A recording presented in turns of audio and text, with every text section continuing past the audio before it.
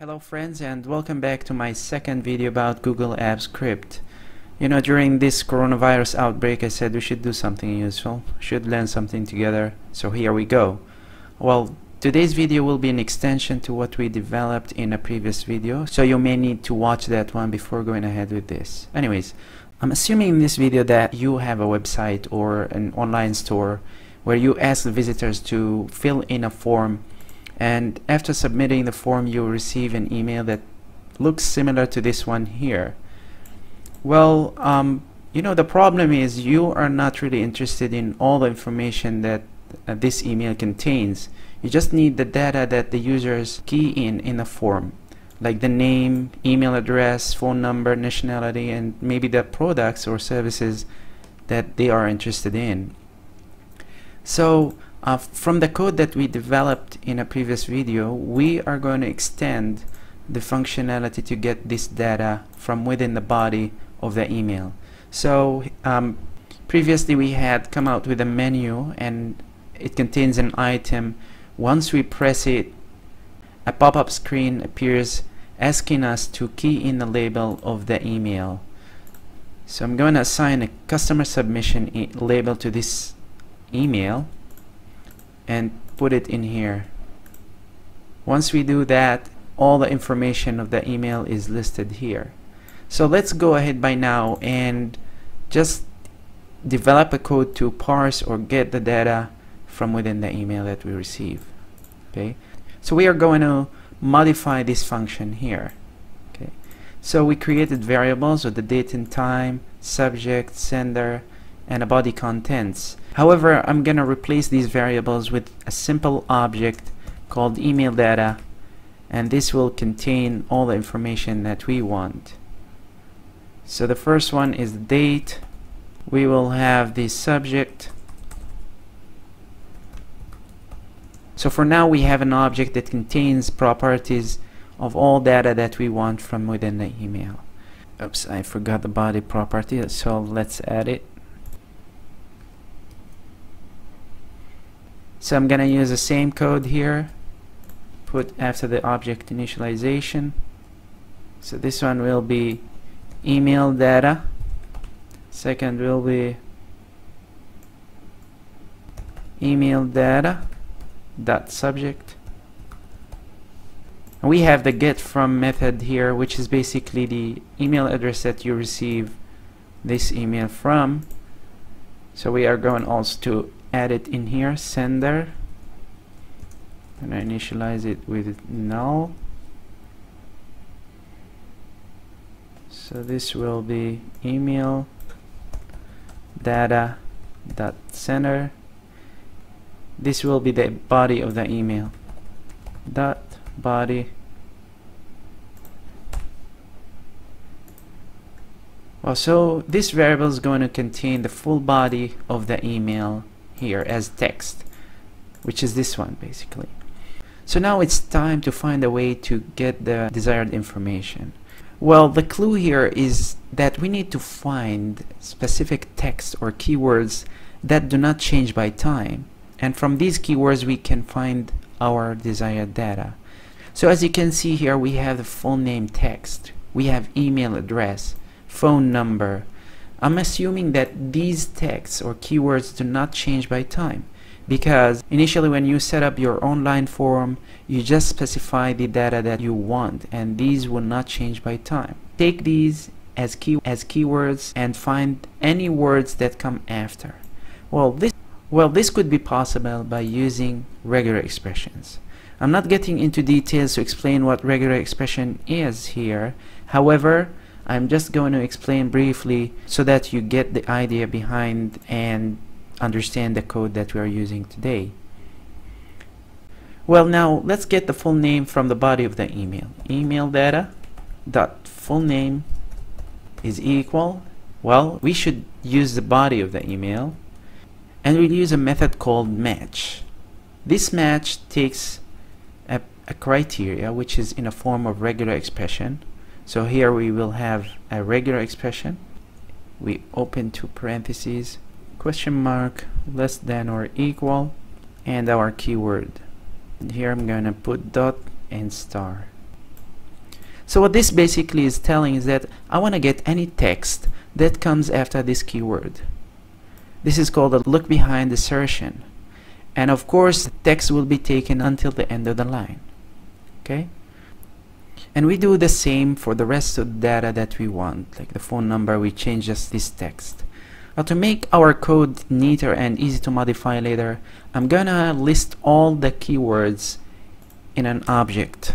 So we have the email keywords equals, and I'm gonna simply have all the things that we want, like the phone name, phone number, email address, and so on. So this one is the first keyword for the phone name. I'm gonna have the phone number, email address,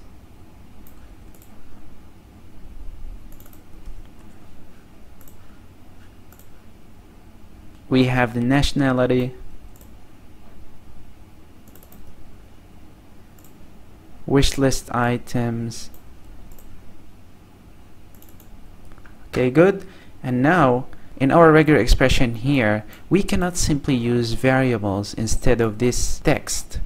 So we need to create a regular expression object or instance. So here we go. I'm gonna create an object called regex, and this one I'm gonna assign it a new regular expression. This is the way how we create an object from a regular expression. We are going to pass the text that we want. So I'm gonna copy this without the slashes because this function is going to return the slash by default. The fixed text will be in double quotation, and our variable will be email keywords dot full name plus double quotation. Okay, good. So now we have created our regular expression variable. We can use it in our match method. Let's debug this code and see how things will work. And I'm gonna run the debug. Okay, so we have the regular expression. I'm gonna further execute this. Let's see our local variables, which is the email data. So here we go. We have the phone name, and we got the name out of the body of the email. However, you will see that this one is an array, and our name contains a space. So we better change this array into a string. We just need the name, so we will get only the string of that array. So here we say toString, and I'm gonna trim the trailing and the leading spaces by using the trim method. Okay, let's do the same for all the other information that we want. Okay, email address,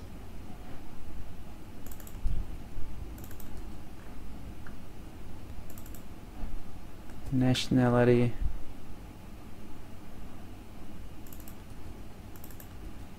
and the wish list items.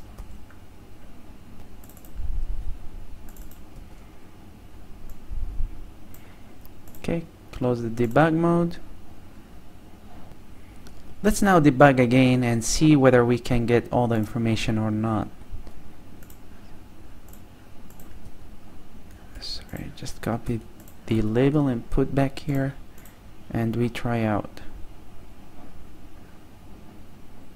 Alright, so we have phone name, email address, phone number, the country, and the list of items that exist in here. Right? That's really cool. So now let's populate all of this data into our sheet as a new row.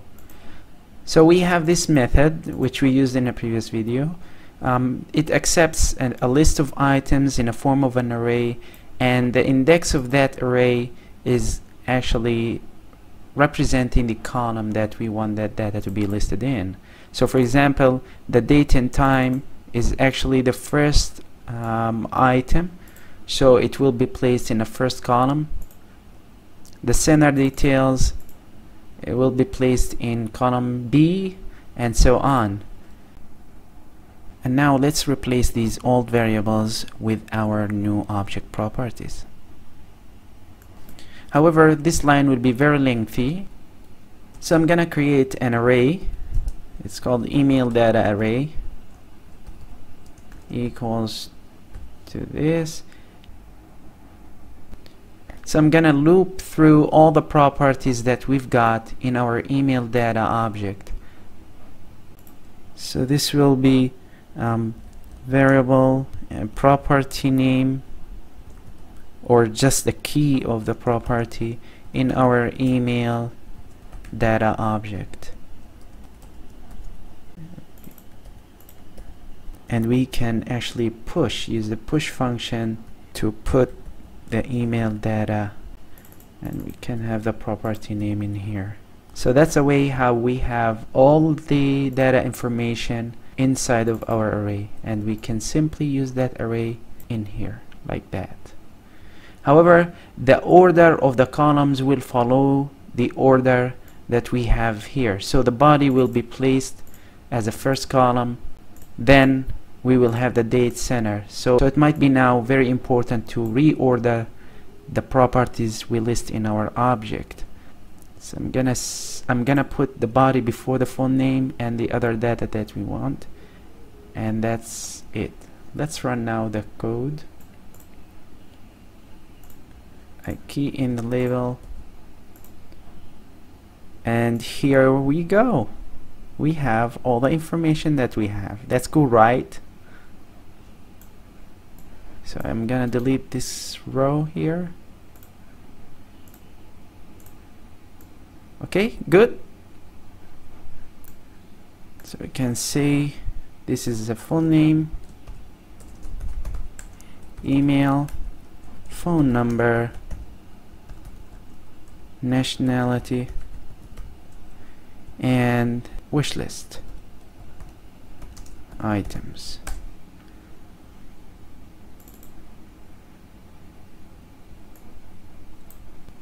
So if you've got many emails that are assigned the same label, they will be listed automatically here in a new row. Alright, I think that's all for today. I hope you're not going to fire your employee who does all of that manually. You know, guys, I have plans for other videos, like putting all these data, the contact of the submitter, into Google Contacts so that they get synced to your phones and becomes easy to contact them directly without copying the numbers and putting them manually in your contact list. So I really appreciate it if you can subscribe, you get updated, and see you later. Bye bye.